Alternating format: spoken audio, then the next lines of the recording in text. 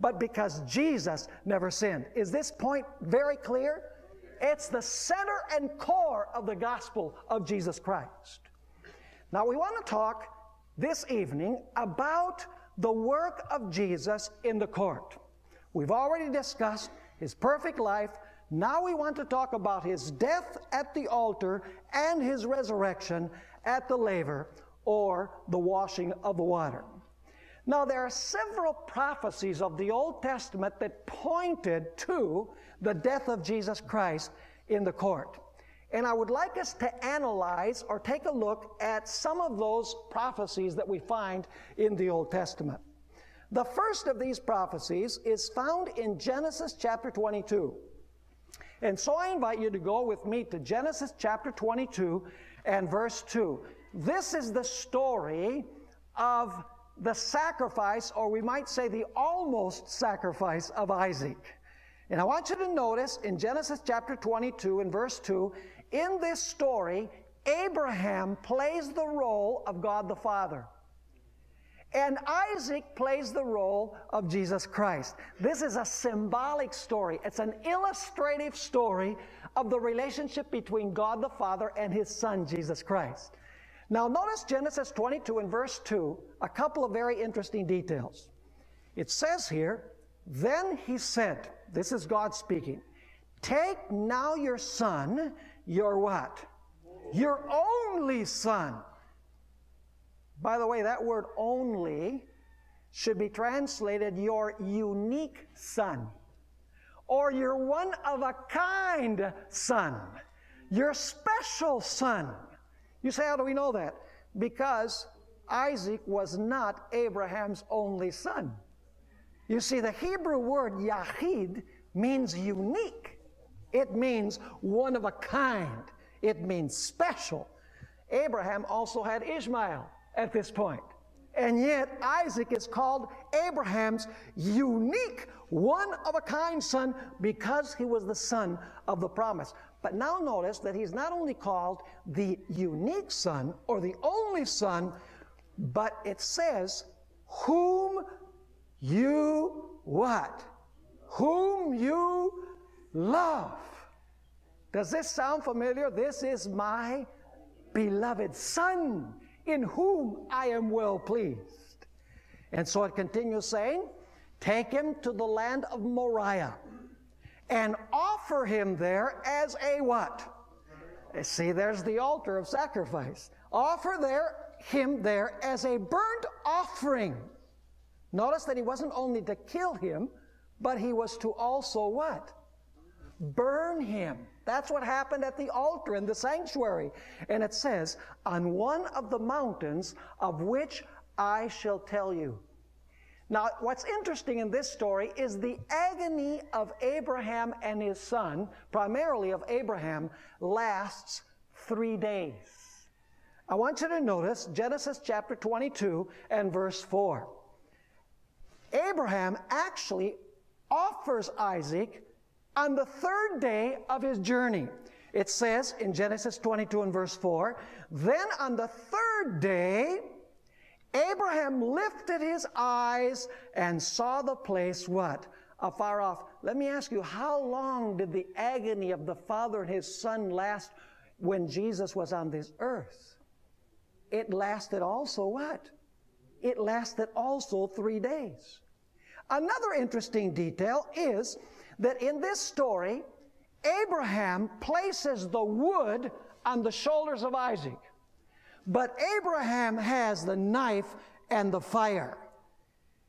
Now that's very significant. Let's read. Notice what we find there in Genesis chapter 22. It says, so Abraham took the wood of the burnt offering and laid it on Isaac his son. And now Isaac his son carries the wood. Let me ask you, who was it that carried the wood upon which it was placed?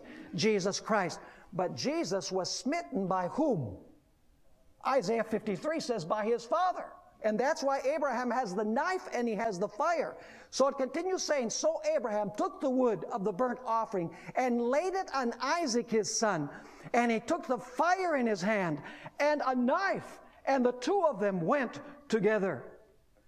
And now we reach the climax of the story. when Isaac is about to be sacrificed, something spectacular happens. Go with me to Genesis chapter 22, and let's read verses 12 through 14. This is an extremely significant passage.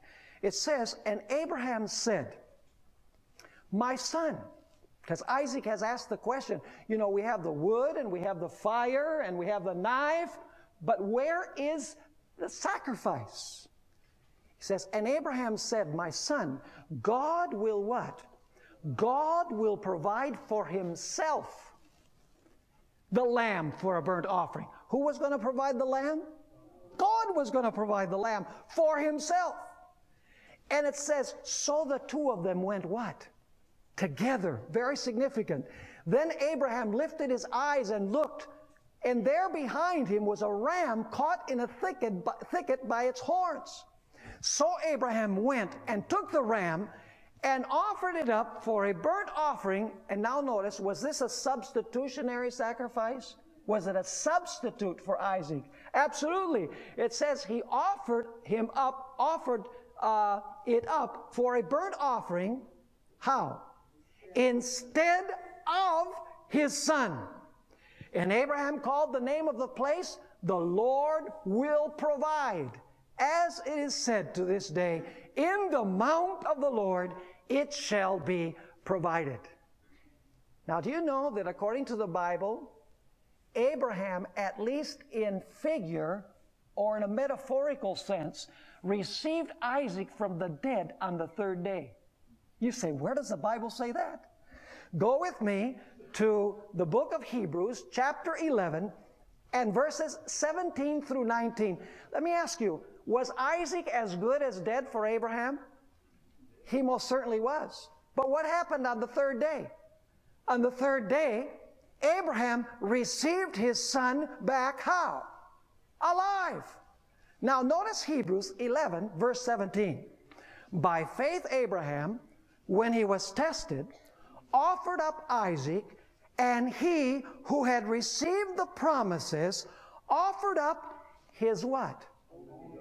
See, that word is not correctly translated, "only begotten son." It really means his unique or special or one-of-a-kind son. The word monogenes in the Greek language doesn't mean only begotten. It means the unique or special or one-of-a-kind son, just like it does in Genesis 22. And so it says, "By faith Abraham, when he was tested, offered up Isaac, and he who had received the promises offered up his only begotten son, of whom it was said, 'In Isaac your seed shall be called.'" And now notice, concluding, that is, Abraham concluded that God was able to what? To raise him up even from the dead, from which he also received him in a what? In a figurative sense. Did Abraham receive his son back alive on the third day? He most certainly did. And so we have this beautiful picture of a father and a son, the unique son, whom the father loved. And they suffer together. And the ordeal lasts 3 days. But on the third day, the son is given back to the father alive.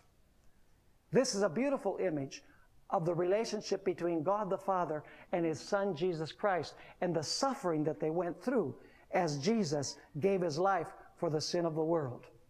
And so in Genesis chapter 22, we have this beautiful picture that illustrates what Jesus was going to do when he came to this earth to die for our sins. But there are other prophecies in the Old Testament. Exodus chapter 12